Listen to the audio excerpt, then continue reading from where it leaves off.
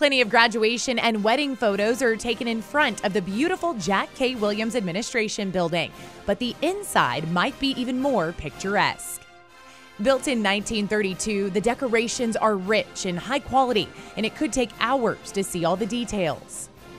There's stained glass, murals, and a map of Texas. Bronze, marble, and gold leaf are everywhere.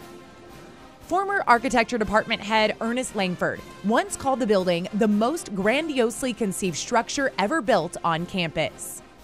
2 people have lain in state in the Great Hall: renowned university president General James Earl Rudder in 1970, and Eli Whiteley in 1986, one of 8 Aggie Medal of Honor recipients and a longtime A&M professor.